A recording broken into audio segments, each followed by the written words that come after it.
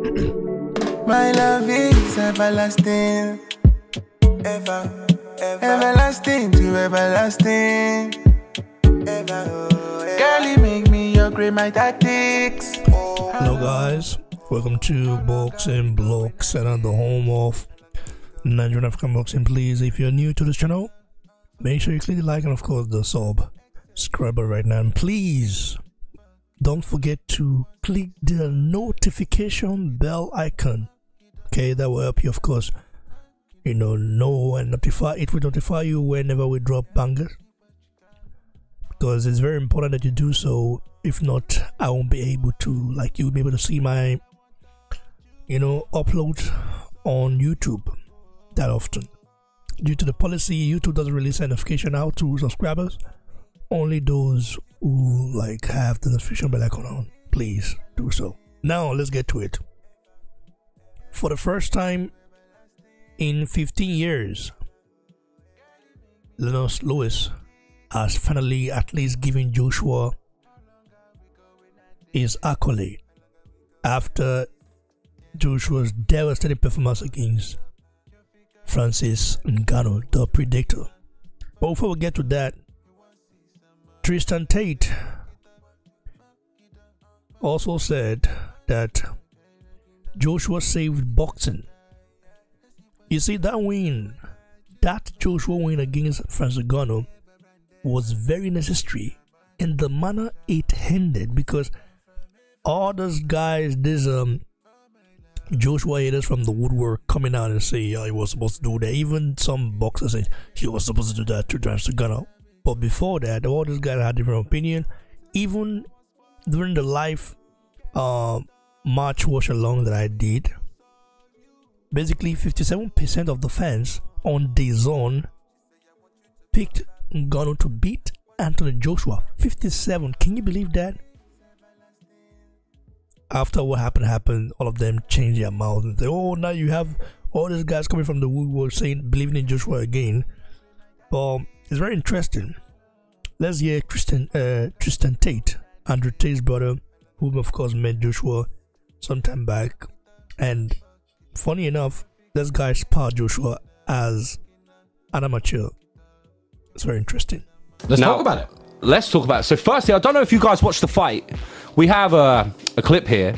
1 second. You know how to do this shit better than me. I don't Mr. Producer No. at all. Andrew's Mr. Producer. Mr. Producer Makes the best show. So guys, if you didn't watch the fight, here is the clip from the fight. Oh, wow! Again there from Joshua, followed by a left, and down goes Ngannou for the second time. Once again, he's up on a knee and up at the count of 8. But he's finding this very difficult in there, Francis Ngannou. Right hand landed solid, as did the left. Right Slept him. Right. Absolutely slept him. Right, let me tell you my opinions on this. I'll tell you my opinions on this. One, Let's go. First of all, keep in mind, I know Anthony a little bit. I know him a little bit. I don't know him by a little bit. I actually sparred with him when I was 18, 19. He was an up-and-coming boxer fighting for British Championships. I was an up-and-coming kickboxer. Stevenage Boxing Club. A trainer called Paul Reese put me down there. I sparred with Anthony Joshua. A few other dudes, sparred with Dylan White. I sparred with a bunch of dudes back in the day. Because, in the UK fighting scene, it was good to spar with other people your height who you knew you were never actually going to fight. We were from different sports, but we were doing boxing sparring. So I have sparred a few rounds with that years and years and years ago. Met him recently in Dubai, so I kind of know Anthony. We're on a, let's say, we're acquaintances. If I see him, I'll buy him. You say hello, he'll say hello. Exactly. Well, I'll send a bottle to his table or whatever. I know he doesn't drink, but so I kind of know Anthony. And Anthony, I have to say, there's still, I'm a patriotic British person. Yes, I still am in my heart. And Anthony really, really, really put a smile on my face the other night for 2 reasons. I feel like Francis Ngannou, I've got nothing but respect for him. He's a dangerous machine, bro. Machine. Fucking came across in a dinghy, spent time in jail, from the streets. He just got paid $20 million. Good for him and good for his family. But let me tell you something. If Ngannou had slept Anthony, let's talk the other way around. If Ngannou had beaten Anthony Joshua, it would mean something very scary for boxing. It would mean that you could go through the pedigrees of amateur career, Olympics, doing well in the Olympics, pro career, and you could go through this honing process that boxers go through that perfects them into these boxing machines. And a big man who knows how to punch quite well can just knock you out if he's big and strong enough. So that would mean the end of boxing, as far as I'm concerned. Because it would mean, like, what does that mean for boxing? And Ngannou certainly has that power. No, certainly. I mean, if he punched Anthony in the face, he could knock him out. But the trick is, he couldn't punch him in the face. So Anthony, they're two dudes of similar size, similar build. They stand next to each other, and to the untrained eye, people are like, oh, well, who's going to win? I think Anthony single-handedly saved boxing the other night. He saved heavyweight boxing. Yeah, he did. He did. The only thing I could say about Tyson Fury, because I love Tyson. So you guys heard it. Tristan Tassin and Anthony Joshua single-handedly saved boxing. And let's of course hear out Lenox Lewis praising Joshua for the first time in 15 years, basically. Like, not even praising him, but giving them some accolades. I think, AJ's been busy for the last year, and he's, had wins. And, he's had wins against opponents that, they're B-class opponents to him. I want to see him against an A-class opponent. And I believe that, the Tyson Fury fight would be a great fight for AJ. I think AJ's been waiting for this type of opportunity. He's like, that's the fight he wants. And, you could see it in his last fight.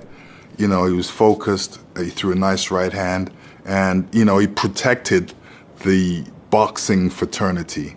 The UFC guys coming in, he's not boxing anybody. He didn't box anybody, he goes straight to the top. If you go straight to the top, this is what happens because, you haven't worked your way to the top. And that's what you have to do. You have to work your way to the top to get that experience. So when you're at the top, you've got the experience and you can use it. Well, there you have it. Now let's get to the take of our brother Ajagbe.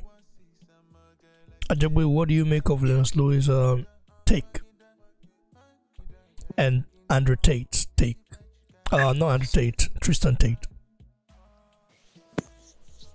Did you just want to say boxing? Bro, this is the second time AJ has saved. He came in a clutch to save Tyson Fury's ass from the Saudis. Remember, him and Usyk were supposed to fight in February, and all of a sudden this guy pulls out claiming injury. Prior, everybody knew this clown of a fighter, the gypsy shithouse, the gypsy shitter, was going to do this. Listen, nobody can deny this. Everybody knew Tyson Fury was gonna do this shit. He was gonna pull out. The guy's a liar. There's absolutely no way he thought he was going to be ready for somebody of Usyk's caliber with the way he fights. Absolutely no way. One, Tyson Fury is not up to par. His stamina, his endurance is not even close to somebody of like Usyk. It's not even close. But now Tyson Fury is I don't care what nobody says. I don't believe this guy. He has employed that doctor that he always employs just before a big fight. I forgot the doctor's name actually. He's a sports medicine doctor. He's well known. This guy's well known. He was even boasting about how Tyson Fury could cheat and how somebody could cheat when it comes to not being drug tested, flying out last minute. By the time they come back, that thing's out of your system. That's who Tyson Fury has employed for the Usyk fight. Look into it. I'm pretty pissed. I don't know this guy's name, but that's who Tyson Fury has employed. I believe his name is Dr. Usman, if I'm not mistaken. If I'm not mistaken, that's who Tyson Fury has employed. You know, for big fights like this, he employs that guy. That's crazy. The way the guy said, you take whatever you need to take. By the time these guys get to you, you need to fly out. Once you fly out, all you need is a good 24, 72 hours. It's gone out of your system. It can't be detected, right? This guy does this cycle continuously up until the day of his fight. By the day of his fight, it's gone. So Tyson Fury already has that edge.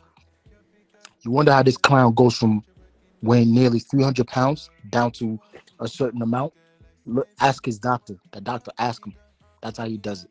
Because I told you guys, this is what he does. This is what he does. There's no way you tell him you're going to fight and then you pull out of that fight because you're afraid they're going to drug test you. You pull out. You're not ready to be tested yet. And then you claim injury out of nowhere. You claim injury. That people that you're sparring weeks before a fight, right? That you're not supposed to be sparring. You're sparring weeks before a fight. And if sudden you claim injury, you say somebody cut you, right? You could have cut yourself pre-hand, and then you hopped in that ring, let them touch you up, and you get cut, right? And all of a sudden, the fight is off. Of course, it's going to be off. I called it. A million people probably called it too. That fight wasn't going to happen, and it came to fruition. It wasn't going to happen. It didn't happen. You knew how you play your game. You did it so many times in your career. You continue doing it. Okay? Man, I really wish that Usyk has got this guy on a stringent testing 24/7. Because all of a sudden, you said you don't need that time to train for Usyk. But Tyson Fury has had enough time, longer than AJ, to train for Usyk. I'll say it again. Tyson Fury has had a long time, longer than AJ, to get prepared for somebody like Usyk. I'm not worried about it because Usyk is going to make Tyson look stupid. He's going to make him look stupid. Okay?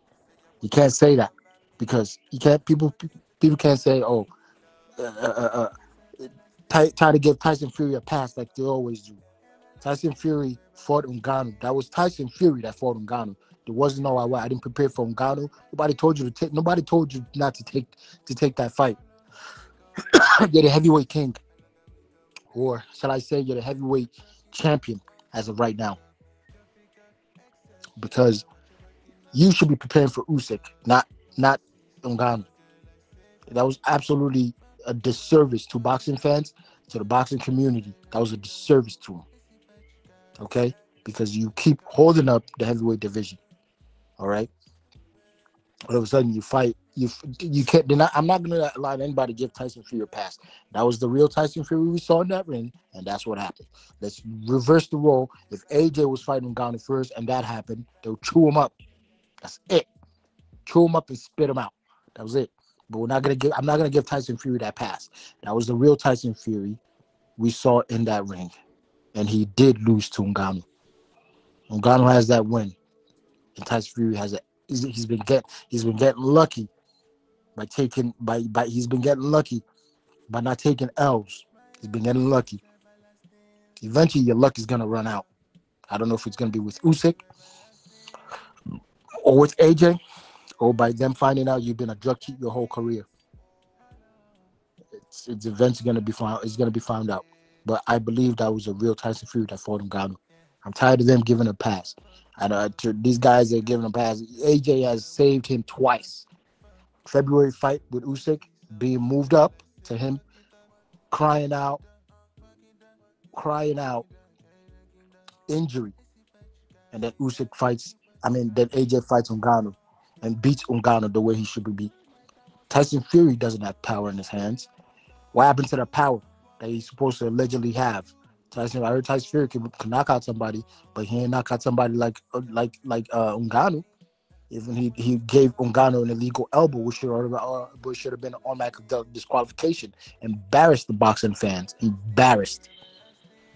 But nowhere did we find that Tyson Fury had power. Tyson Fury does not have power.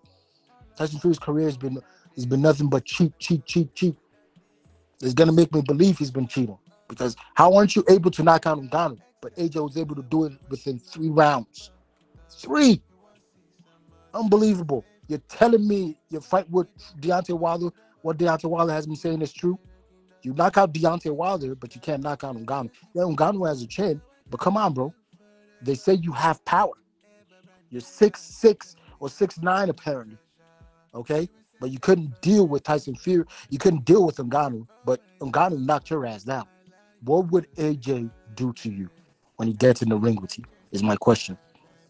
I hope AJ, if he fights AJ or Usyk, they got this guy on a 24/7 testing, and he's not allowed to fly out of nowhere. He's gonna be, if he decides, oh, he's not home, automatically they say I will put it up as he's cheating. He has to be there when they're there testing. Let him know where he's at. But as of right now, AJ has saved his ass twice. February and Ngannou fight. He saved him. Because how did AJ deal with Ngannou the way AJ dealt with him, and Tyson Fury can't do the same. These Saudis might be like, we can't get Tyson Fury, man. That's an embarrassment. Straight up embarrassment. But again, congratulations to AJ. Excellent work. Of course, Lennox News has to give praises to AJ. He's been bad-mouthing AJ for a long time. People, they're going to chew his ass out. Imagine him bad-mouthing AJ when he just saved boxing. Man, they're going to chew that guy out like nothing. He knows. And I keep saying AJ gives Lennox News way too much respect. Too much. But for some reason, AJ's the bad guy at the end of the conversation with everybody. He's the bad guy, and he's always nothing. Remember when they thought Joe Joyce can knock out AJ? Just remember that rumor or that feeling that people were saying. Joe Joyce within 2-3 rounds, he's gonna knock out AJ. Really, he's gonna knock out AJ. I think they must have forgot. They must have forgotten who AJ is, because AJ switched up styles. They must have forgotten that the guy is a nasty, nasty puncher. Every punch he throws hurts. Usyk didn't want to tell the truth. He did not want to tell the truth when he fought AJ. He knew every punch that AJ threw hurt. He was so happy when the style that AJ usually fights didn't show up that night. He was so excited. I mean, look at the difference between the first fight and the second fight, right? Did you see Usyk's face compared to AJ's face? Usyk was excited when that AJ didn't show up. Let's not alone forget that complaining of illegal body shots that Usyk complained about that he keeps getting away with. Man, I am so tired of this bullshit, right? AJ hit him clean in the body. That motherfucker went down, right? These cheaters. Usyk is another one. They'll keep doing the same shit till they keep getting away with it. Usyk, we all know Usyk is very, very weak to the body. Hit him really good there, you're good. Hit him really good, and you're good. That guy goes down. That's it. He didn't get up for that AJ, but the ref let him go. The ref let him go instead of AJ pouncing on him and finishing him off. But they let that go. That's crazy. That is crazy. That shit looked perfectly aligned with that freaking belly button, but he let that go. Daniel Bond's not the first to do it. AJ was the first to do it. AJ landed that clean shot there on that fucking belly button of Usyk, but they let it go. Man, these two guys, I've had enough. And these refs, I've had enough. But let the victorious man win, which I believe it's gonna be Anthony Joshua at the end of the day. Remember, I said they all thought AJ was weak. For some reason, they must have forgotten who they were facing. All of a sudden, they get in the ring with Anthony Joshua. Then AJ's a huge man. They forget, like, oh man, his shadow was pretty big. It's gonna be hard to try to defeat that shadow because AJ's a big man and he can punch hard. Once they get in the ring with him, they forget, and it starts coming back. It starts coming back once AJ starts landing them shots. Listen, Zhang did Joe Joyce a favor. I say that right now. If it was AJ, it would have been a devastating knockout. Devastating knockout. But that's where I'm gonna end it, brother. Thanks, bro. I'm sure take on this and you're right, bro. That's an epic round from you right there, Tajagwe. Guys, you heard it from Tajagwe. Make sure to like the video, share, subscribe. Keep supporting the channel. We'll keep dropping gems. May 18th is a big day for boxing. Can't wait to see Fury versus Usyk.